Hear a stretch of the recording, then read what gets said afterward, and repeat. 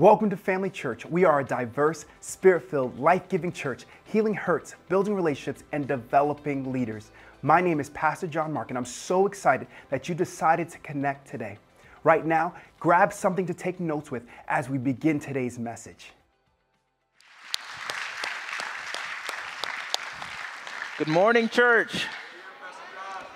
Let's start by all closing our eyes and bowing our heads. And if you're waiting for a moment of prayer, it's not to pray. We're going to go on a little journey using our imagination as we tell this story. So imagine for just one moment that you are about to be instituted as the commander of an army and a nation. Your beloved mentor has just passed away, and now over 1 million people are looking to you for guidance. You've just taken control of this army from him, and he's an absolute legend. And as a new commander, your first military campaign is to go into a new land and take control of a very strong city. You are an experienced fighter, and you've been studying under your mentor for a long time, and you've learned the tactics and the strategies for success. Excited at the prospect of taking on this new land, you set up your drawing board with all the schematics, and you're giving a report of your army's strength. You call for a meeting with all the brightest military minds, and you start to develop your strategy. The model that you have is prosperity and success. Say that with me. Say prosperity and success. As you prepare to go into this battle, the mentor of your mentor, an old man, he interrupts your planning meeting with all your generals, and he says it's time for you to see the secrets of a guaranteed victory. You tell him, I don't have time for that. He replies to you, you don't have time for a guarantee of prosperity and success. Your mind begins to stir immediately. You get excited at the idea of what this mentor is about to show you. You ask yourself, does he have a society of secret warriors? A cutting-edge piece of technology? Something to give us an edge in battle? Will this weapon be the key to our expanding empire? Brimming with joy, this little old man, he walks you through 3 sets of hidden doors. And then he says, come closer. And then he says, stop. He tells you to come no further. As he's staring at a smooth wall and he's smiling from ear to ear, staring at nothing. You now begin to wonder, was my mentor's mentor an escapee from a psych ward? Am I about to get killed by a crazy man? We see that the mentor places his hands on a smooth wall, and now he begins to chuckle and laugh out loud. And now you surely know that this man is a lunatic. As you get ready to go back to your planning board because he's wasting your time, the walls begin to shake and a huge door begins to open as he places pressure on a hidden compartment. A giant metal box slides down a ramp labeled prosperity and success. And the old man, he asks you for the key. You tell him, I have no key. He reaches up, grabs your necklace, and he rips it off your neck. The necklace that your grandmother gave to you as a child. And before you can yell at him about it, it reveals a key that opens up the box to prosperity and success. He waves you forward, and you inch closer, and you are brimming with joy at the excitement of this guaranteed victory. Surely you were going to see the enemy's plans, some strategies, or a secret weapon to bring you victory. You look into this box, and your smile turns to absolute disappointment. You see the most disappointing sight of your life. You are tempted to slap this old man back into his childhood. You feel the strength of 20 fed-up aunties. All the aunties said, amen to that. You even summon up Aunt Jemima to give you the strength to slap this man. And all of a sudden, he reaches into this box, and you can look back at me. And instead of a weapon, he shows you a dusty old book. You say to the old man, instead of giving me a secret weapon, you give me a dusty old religious book. And the old man simply tells you, all you have to do, my son, is listen. And you sit there and you're waiting to hear something and it's silent. And he says again, listen. And again you hear nothing. And as you get ready to say, what am I listening for? You hear a voice from heaven say this. In Joshua chapter 1, verse 1, it says, after the death of Moses, the servant of the Lord said to Joshua, the son of Nun, here's that voice, Moses, my servant, is dead. Now then, you and all these people get ready to cross the Jordan River into the land I'm about to give them to the Israelites. Be strong and very courageous. Be careful to obey all the law my servant Moses gave to you. Do not turn from it to the right or to the left, that you might be successful wherever you go. Keep this book, everybody say book. He says, keep this book of the law always on your lips. Meditate on it day and night so that you might be careful to do everything that is written in it. Then you will be prosperous and successful. Everybody say prosperity and success. Verse 9, have I not commanded you? Be strong and courageous.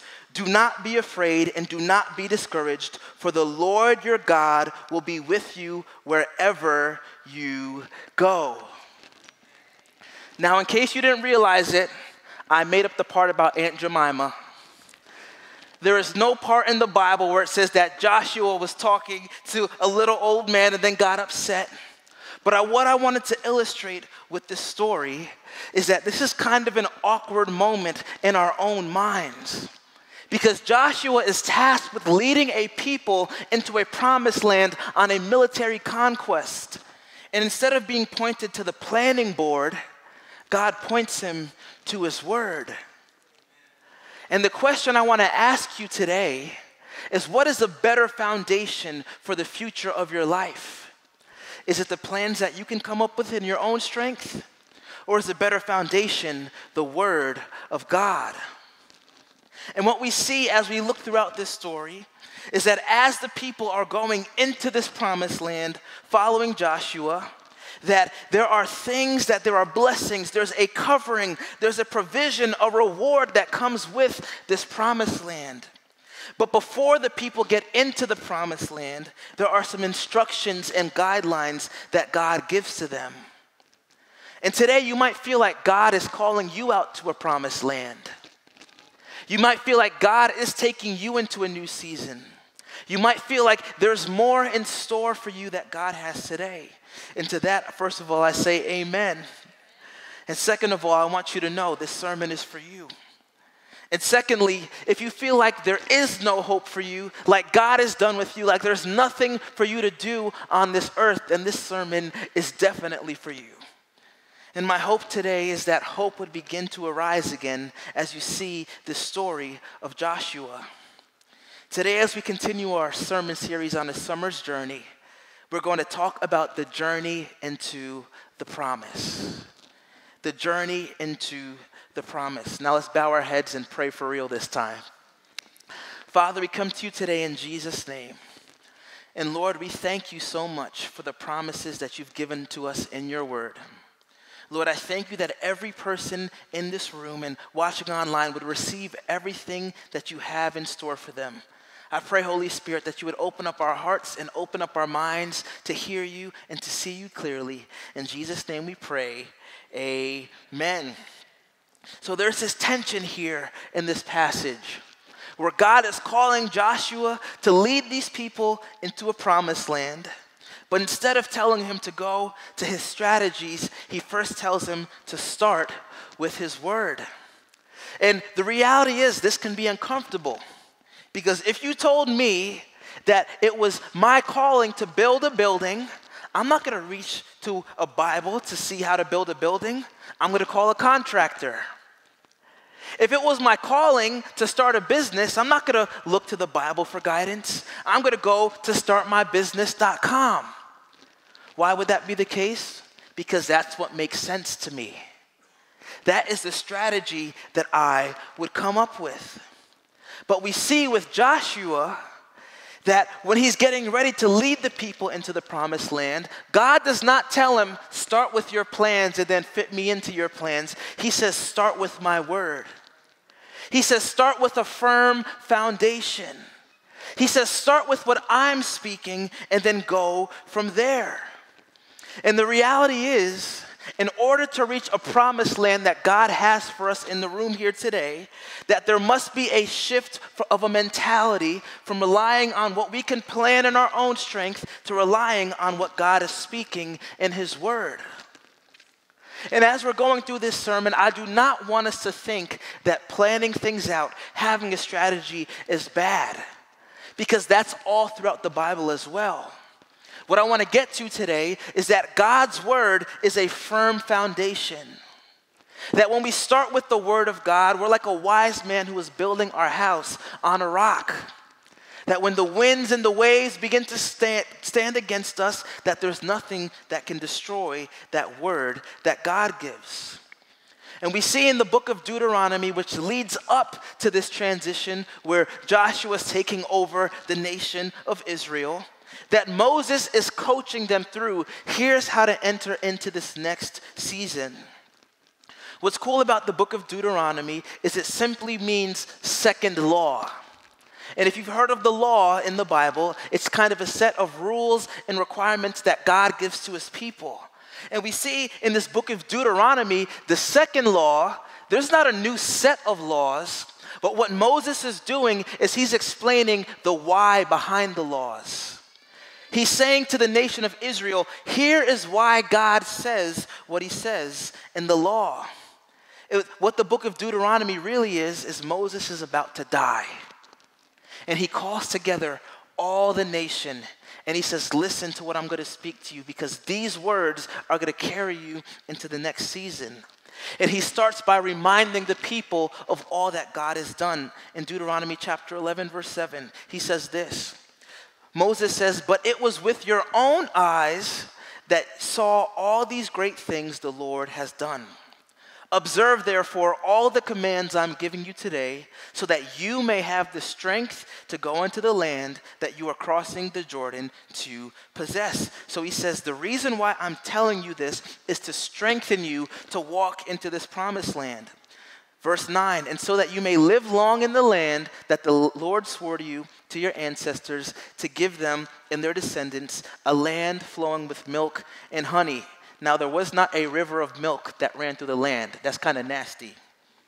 What it means is a place of prosperity. Verse 10, he says this. This is very important. Moses says, the land you are entering to take over is not like the land of Egypt from which you have come, where you planted your seed and irrigated it by foot as in a vegetable garden. So what happened in Egypt was they were very intellectual, they were very smart, they had a really good strategy and set way that they would get their food.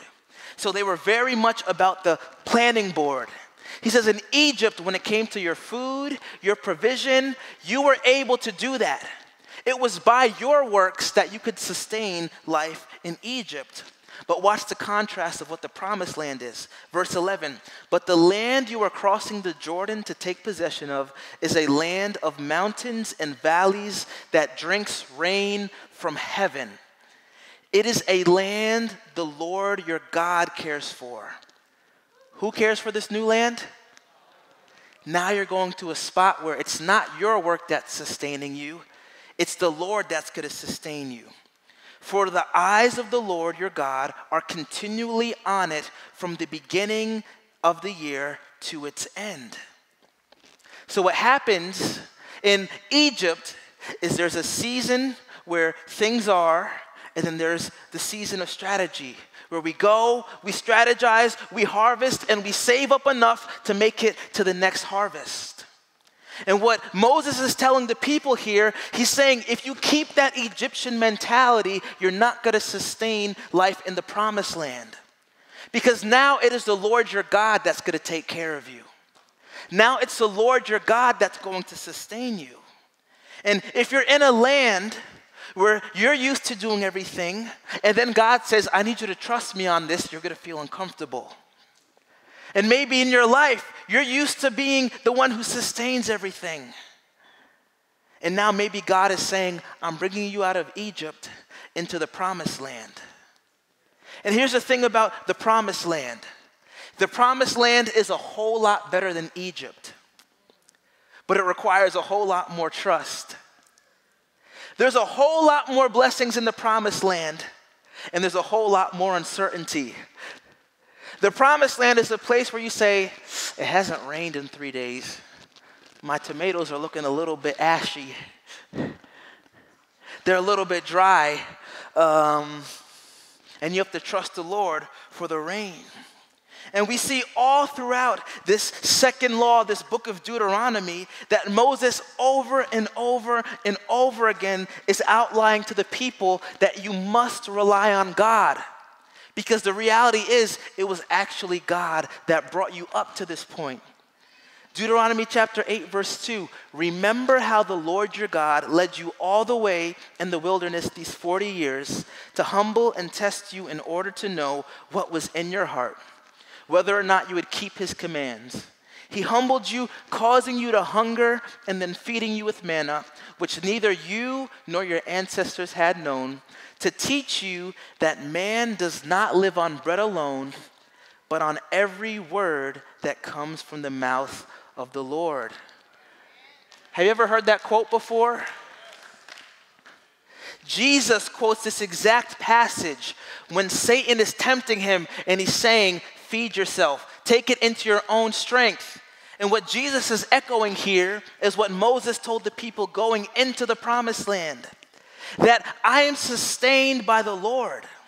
Even in the wilderness, when the people were complaining, Moses is saying, hey, all the time you were complaining about God, he's the only reason why you made it here. And if it's God that brought you all the way up to the edge of the promised land, does it naturally follow that now it's time for you to take full control? That now it's time for you to do it on your own? Or is it possible that it was always God who was sustaining everything that was going on?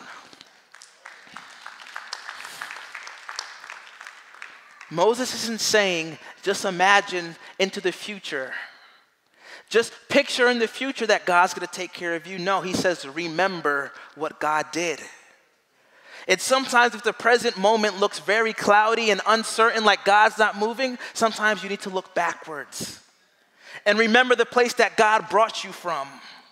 And you can say to yourself, if it is God who brought me all the way here, from all the way there, is it possible that he's the one that's sustaining me even now? And this is what Moses is saying to the people. We're not going to a place where your irrigation and farming skills keep you alive. This is the land where God sustains you. In other words, man shall not live by bread alone, but by every word that proceeds from the mouth of God.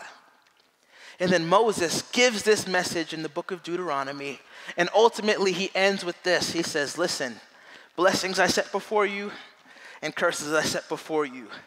You choose. And we see ultimately that Jesus takes on the curse so that we might have the blessing.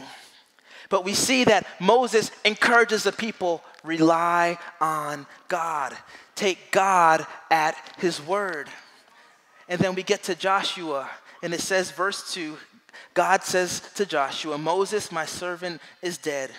Now you people get ready to cross the Jordan into the land I'm about to give to them.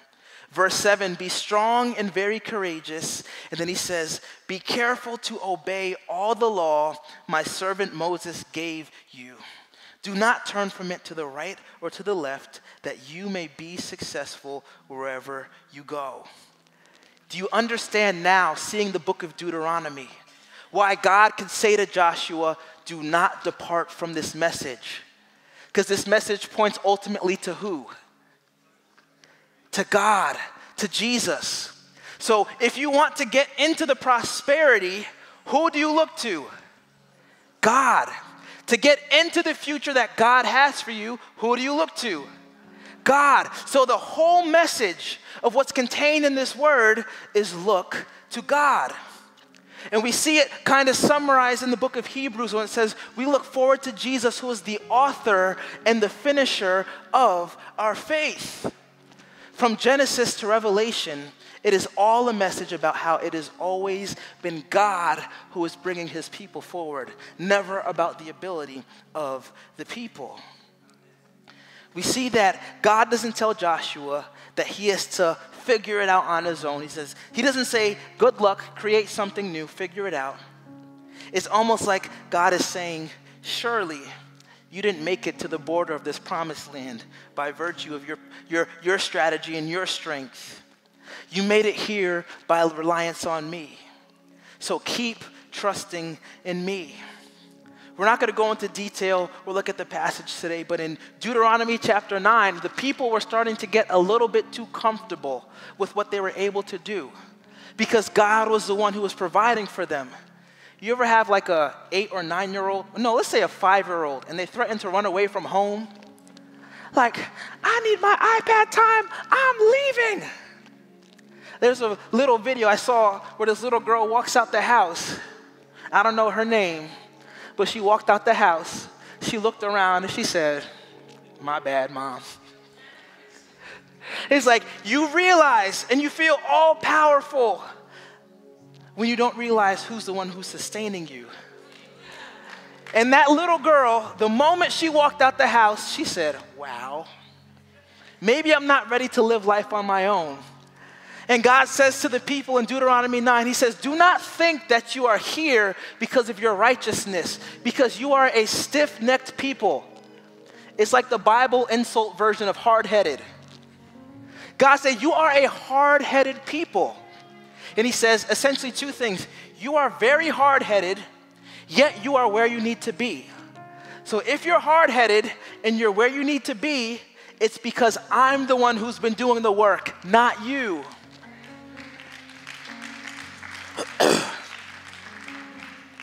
You didn't make it to the promised land by virtue of your own ability. You made it here by virtue of God's grace. I want you to know that you made it here to church today, or you're viewing online today, not by virtue of your own ability to sustain the universe. It's only by the grace of God. And as we look at this story, there's a few keys that we can apply when it comes to building out our journey into this promised land. Number one, walk away from the planning board.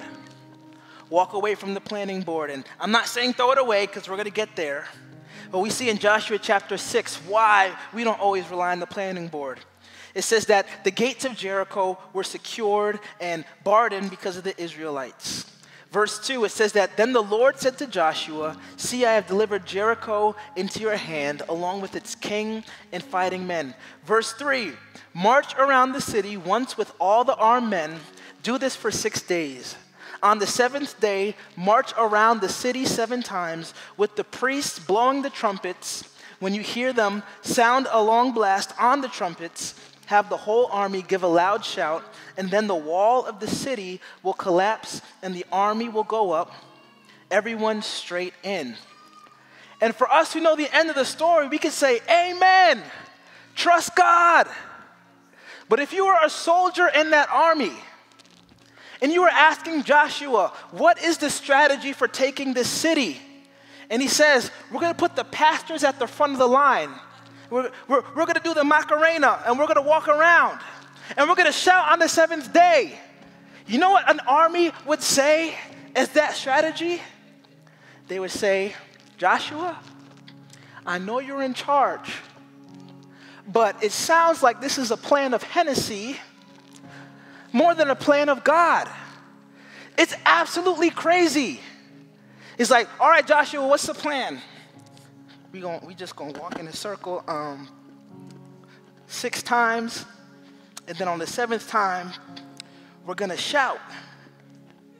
And that plan makes absolutely no sense. And it's worthless, except for the fact that it was based on a word. So it says in verse 6, even though Joshua must have known how crazy he would sound, that Joshua called the priests and he said to them, take up the ark. He didn't ask them. He didn't say, hey, what do you guys think? He says, take up the ark of the covenant of the Lord and have 7 priests carry trumpets in front of it. And he ordered the army, advance. He's like, this is not up for interpretation. He says, go, march around the city with an armed guard going ahead of the ark. And if you've seen the end of the story, the walls fall down and the people get exactly what God had in store for them. Now, if they would have had their own plans, they probably would have said, all right, we've got to siege the city, surround it, and cut off all supplies for half a year. Sometimes sieges would go on for multiple years, but God says, no. In my plan, we're doing this in 7 days. And what I love about this story is that God gives them a word. The walls fall down as they do that word, but then it says that the men went in and they had to fight. Now, the Bible is very clear that the fighting that they trained in the wilderness, they planned in the wilderness. They had companies and they had strategies in the wilderness. So the point of this message is not to say, sit back, don't plan, don't train, God will take care of it. The question I want to ask today is this: are you simply trying to fit God's word into your plan? Or is God's word the thing that holds your plan up?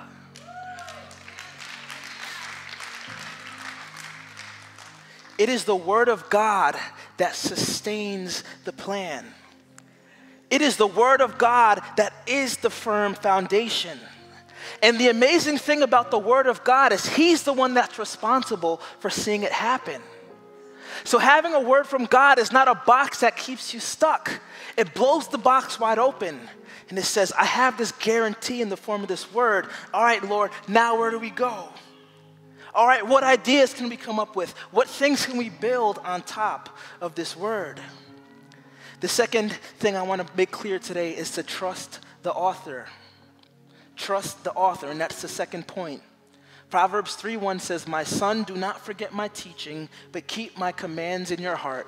So this is kind of like Moses to the Israel. It's now a father to a son again. For they will prolong your life many years and bring you peace and prosperity. Verse 3, let love and faithfulness never leave you. Bind them around your neck. Write them on a tablet of your heart. Sounds really familiar, right? He's saying, keep this word. For then you will win favor and a good name in the sight of God and man. Verse 5, trust in the Lord with all your heart and lean not on your own understanding. In all your ways submit to him, and he will make your paths straight.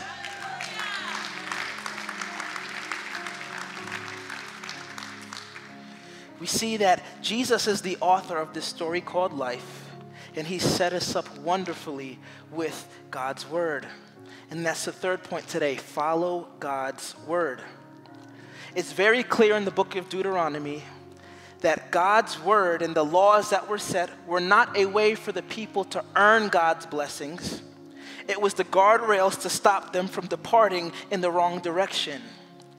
If you look through the book of Deuteronomy, it's over and over and over and over and over again where Moses is like, when you go into a land, destroy all the idols, destroy the places of worship, destroy anything that is going to point you away from God. It wasn't like God was concerned about smashing stones into pieces. The concern was if the heart of the people are given over to gods which are not true, that are false, then the people are not going to rely on the one who is sustaining them. And sometimes there's a temptation to rely on things other than what's sustaining us, which is God. That sometimes there's a temptation to pull you away. And the reality is, did Joshua get it right every time? No. They weren't perfect. It says that there's a story later on in the book of Joshua with these people, the Gibeonites. And what happens is they made a deal. They went to them and they got tricked. And Joshua's like, wait, what? And what happens was the Bible says they did not consult the Lord. It says they did not consult the Lord. And in not consulting the Lord, they got tricked. And they were now in a place where it's like, well, I gave my word, and they kept the word that they gave, but the people, they weren't honest with them. And what we see in this story is that God does not require his people to get it right every time. Because the truth is, Joshua would have been disqualified. God would have said, well, you didn't listen to me, Joshua, you're cut off, you're done. But the truth is that although they messed up in that story, and there's other battles that they lost where they didn't do things the right way, it says ultimately that every time they messed up, that the people came back and God kept them on this journey into the promised land. It says in Joshua chapter 23, verse 1 through 3, that after a long time had passed and the Lord had given Israel rest from all their enemies around them, that Joshua, by then a very old man, so now he's kind of sitting in the role that Moses had, where Moses brought the people together at the end of Deuteronomy, and now Joshua brings the people together at the end of Joshua. It says that he summoned all Israel, the elders, leaders, judges, and officials, and he said to them, I am very old. Verse 3, you yourselves have seen everything the Lord your God has done to all these nations for your sake. So before Moses was saying, remember what God did. You saw how God delivered you from Egypt, but now there's a new generation. And now the story of Egypt becomes the story of the promised land. And the reality is that every generation should teach and remind the generation coming after them, here's evidence of what God has done. It's wise to sit down with your kids every now and then and remind them, hey, this is what God has done for our family. This is where God has brought us. Hey, remember, you didn't always have the nice shoes and the nice sneakers. That wasn't by accident that we have now. And even if you feel like you're in a spot where you're stuck, you remind them, here's what God's word says. That God has provided all things. That he is the one that sustains us. We see that Joshua is reminding the people, after all is said and done, you know what his innovative idea is in verse 6? His brand new idea, be very strong, be careful to obey all that is written in the book of the law of Moses without turning aside to the right or to the left. Was that Joshua's original idea? No. If he submitted this as an essay, he would have got a failing grade. He copied it. That's plagiarism. I want to give you a piece of advice. Plagiarize God's word into your life. Plagiarize God's word into your life. Take his words and place it into your story. Take his words and place it all through the plans. Take his word and place it all throughout your family. Why? Because that is the glue that holds it all together. I promise you, in following God's word, you will not be led astray. I want to be very clear as I end out this message today. Joshua did a lot of planning. Kings in the Bible, they had entire councils. They had wise men who would help them. There was a lot of planning, a lot of thinking, a lot of hard work. The question is not whether or not we ought to plan. It's, are we trying to fit the word into the plan? Or is the plan being sustained by the word that was spoken?